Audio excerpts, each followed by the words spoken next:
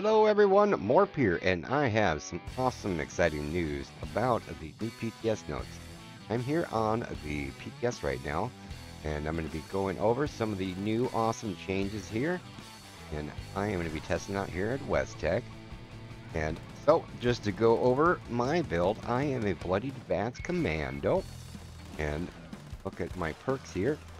So everything's basically the same, except everything's not the same. A lot of the cards have been changed around, and a lot of stuff has been moved over to the endurance tree.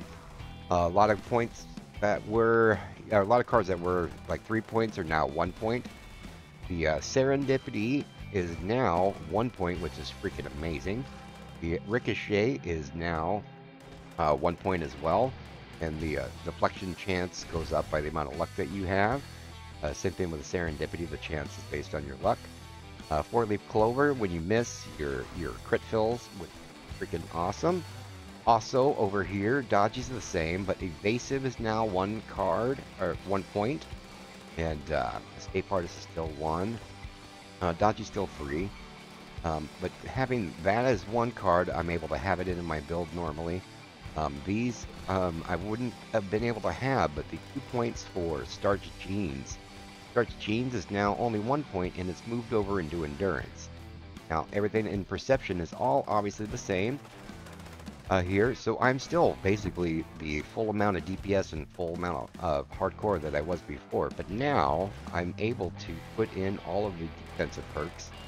Now I have my evasive, I have my dodgy, my serendipity, and my ricochet, all that rock and rolling. And I will go over here in just a moment some choices that have to be made with gear to make this all happen.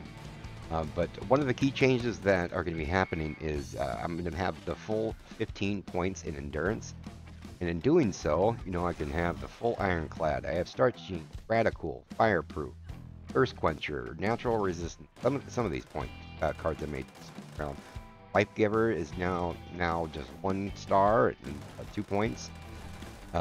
Still rock and roll. I do have blocker on, and this is one of the choices that we'll go over. For my legendary cards, I have just all specials, and other than that, I am a full bloodied. And as always, here, let me go over my mutations and all that here. So we have everything's all normal down here. Have, you know, I'm really lazy, so I just use flight soup. That's the only thing at the farm, but otherwise I use carrot soup, potato and mute fruit, and company tea.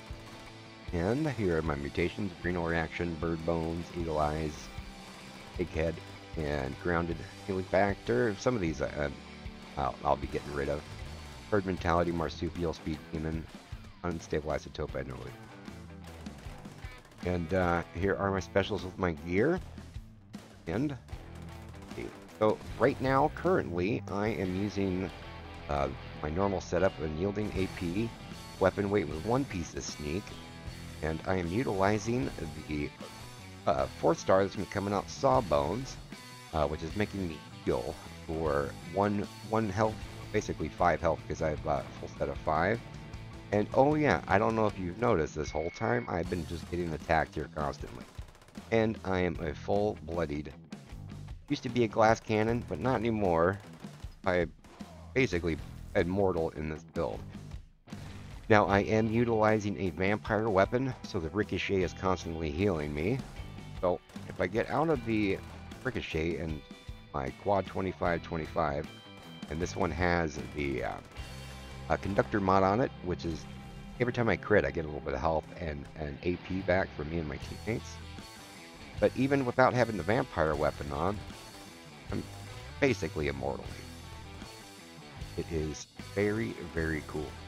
Now, the one trade-off for this particular build that I have right now is that this is weapon weight, and I have, just for demonstration here, I had taken off the fruit hiker and the traveling pharmacy to kind of show you this stuff, but I can take this off here. I'll show you what this is. This will be the build that I'm probably going to be going with. As of now, I'm going to do 4 points in that, so that I can get the hiker right here, and then we'll put back on the traveling pharmacy.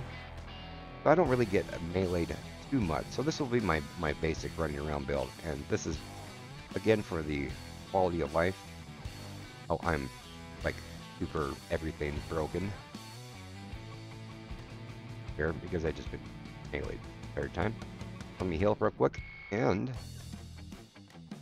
rock and roll. So now I'm able to go out with all this. I do also have, I did the choice just for this demonstration. I have dense mod on just so I couldn't be blown up. But other than that, I'll again go back and use the jetpack.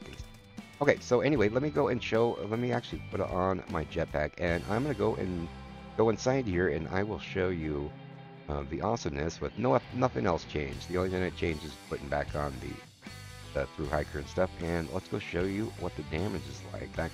So the only thing that I have changed is getting my jetpack back. Otherwise, everything else is still the same. And also, I know a lot of people may disagree with me. I've seen other videos, and I personally disagree. I am full AP on everything. I am a VATS commando. AP is the most important thing to me. But now I'm starting to think with this new building these new cards, especially with the conductor, and like I feel like as long as I'm able to sit there and crit, I am never running out of AP. I can fly around like I normally do. Here, we'll show you once we get inside. Now, if you see in here, keep an eye down at the bottom, right at my AP bar. When you crit, it fills your AP, and nothing going all hog wild here.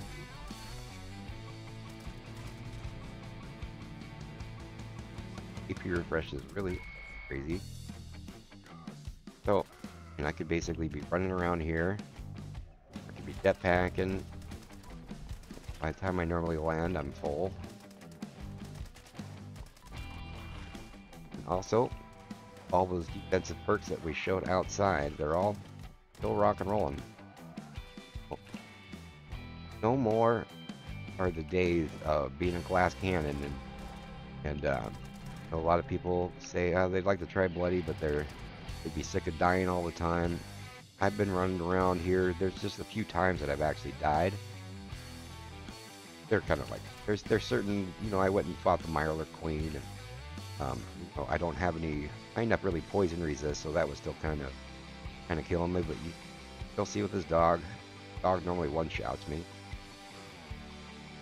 but not anymore because I have all the defense perks and I can still kill it in 2 bullets. Oh, else is still in here. I can still sneak in here. Bullets to kill just about everything. I am bloodied, and I do. Well, I'm also using a quad 25-25. Worry about reloading. So yeah, this is gonna be game changing. Just way. I've always thought that Bloody Commando is super awesome. I've never liked the fact that I was able to be killed quite quickly, but gone are those days. So we've gone over the, and have the choice of not really looting as much if you wanted to min-max more and get rid of the weapon weight reduction stuff to get rid of the 5 points from the through hiker and the traveling pharmacy. There actually is one other option as well if you want to really min-max. I didn't quite figure out what to do with all of the cards, but I do have this other set of armor up here. This is Limit Breaker, and with this, the 4-star is it gets your critical hits, like the cost of it, down with a full set of 50%. And this is also the through hiker set that I have. And so with this set, you can even min-max a little bit more and get rid of the traveling pharmacy perks. To get something different, you can get rid of the through hiker to get rid of 2 points, and also you can get rid of critical savvy, because the way that those 4 stars work With even without that on being bloody and with my luck being at 33, no longer will we need that. And that's going to be very beneficial for people that are playing full health that don't have the advantage of unyielding gear, be able to still be a crit machine. And I couldn't really figure out anything that would make it really viable for me, because I'm basically everything else that I would need. The only other thing that I would be able to do would be adding stuff that I don't particularly care about. I mean, the Grim Reaper sprint is kind of cool to refresh all the AP, but I'm getting so much AP as it is, it doesn't worth it. The only other choice that I could do with that is something I will be testing out. I mean, if I am in the power armor build, which I haven't really gone into yet, this will be really beneficial to get the dagger and the cripple limbs into there, which is really nice. But other than that, you know, I was thinking for the queen would be pretty sweet. I'd be able to have the full rank of tormentor on. But that's kind of a use case thing. Like, it would only really be beneficial for when I'm particularly fighting them. Other than that, I just kind of stick with this for now. But definitely, there are so many different options. I am super not an expert at a whole lot of anything in this game. Just kind of know what I like, you know, that kind of thing. But there will be so many options, all the different builds out there for you guys. So definitely a lot to be excited about. So, and I'm definitely not covering everything. But anyway, let's go ahead and cover changes from the actual test note from today. There will also be a link in the description as well. Alright, so let's take a look at the perk changes that are in the notes that are linked down in the description down here. So now it's going to cover all of the stuff that has been changed. So Adamantium Skeleton is down to 1. All Night Lawn is also down to 1. Batterings Included is from 3 to 2. This one I've actually used. Nice, so it saves me 1 perk card. Makes all of the energy ammo and all that stuff. Cores and all that way. Barely anything. I like that so that I don't have to worry about loot much, because those can be pretty heavy without it. Bloodsuckers down to 1. And I was also moved from Charisma to Endurance. Kind of cool. Yeah, basically, I can't see anyone not having the full 15 points in Endurance. So much awesome stuff in there. So the healing's increased in that. The bullet shield, once I do like a heavy weapon build, I'm definitely going to be using that. I've never actually, I don't have any experience before though. Cannibal is down to 1, which is cool. App Collectors is also down to 1 for people that like to go and farm fruits, camp stashes. Really nice. Basic, super duper awesome, down to 1. First Aid also down to 1, which is crazy cool. 4-leaf clovers down to 1 as well. I'll probably have to think about this a little bit better, or maybe wait for something a lot smarter with all the math and all the stuff to see if we can really figure it out to see how much of the luck, and especially with the 4th star, the limit breaker. It's gonna be really interesting to see how this all works out. And rock and roll. Let's see, hard bargains down to 1. Charisma also is going to be having its cap taken away. So I'm definitely going to make like a build specifically just in the punch card machine for when I go into the mall to go buy a bunch of cryptic cards. Let's see, the Iron Stomach now increased energy resistance. Kind of cool. Junk Shield, I've never used that. Down to 1, and it now works in power armor. Now I've never had like a whole bunch of junk on me intentionally. We get a bunch of distance stuff. I haven't really, I don't know anyone that. Kind of cool. The Life Giver, awesome, down to 1. Bone Wander, I'm always in the team for all the mutations and all that stuff, so I don't know that. It is down to 1, which is nice. Natural is energy. Resist. Added to a lot of stuff. Cool. Night Eyes just makes everything brighter. Coordinates Express down to 2. Another thing I don't use, but it's pretty cool. Oh, there's just so many more options that we can have for all kinds of different builds with these cards all being Pharmacist Ricochet. Super duper awesome. Down from 3 to 1.